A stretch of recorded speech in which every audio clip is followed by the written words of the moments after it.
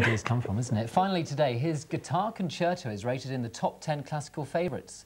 He was blind, Spanish, but received an honorary degree from Exeter University. A special centenary concert is to be held tonight in London, celebrating the life of Joaquin Rodrigo. The strong Exeter contingent will be there, including 21 works of art created by one of the city's top artists.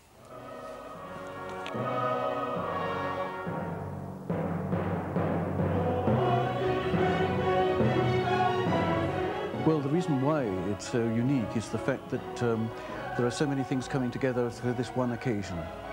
For example, the actual concert itself is to show the different styles of Rodrigo. And that's why the paintings actually are working in the same way, to actually follow the music, as it were.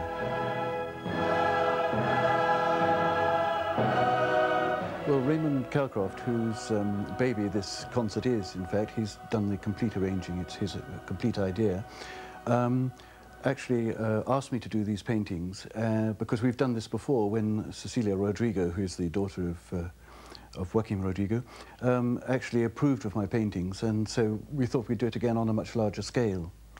I very much like the idea of the warmth of Spain and the type of music and the atmosphere that the music gives you. And I find that, in a way, easy to paint. It's something that I like to do.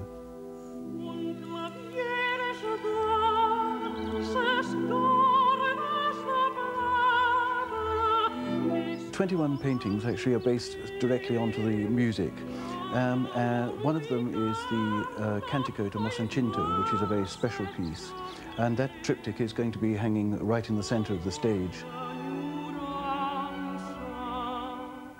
But Rodrigo's main connection really with Exeter is the fact that he's a very close friend of Raymond Calcraft. He's a family friend, and Raymond Calcraft is actually the conductor of the Royal Philharmonic for this event as well.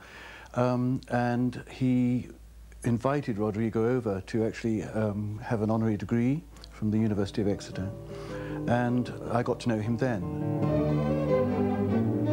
I think it's going to be a one-off. The sort of slogan is really that Exeter goes to town.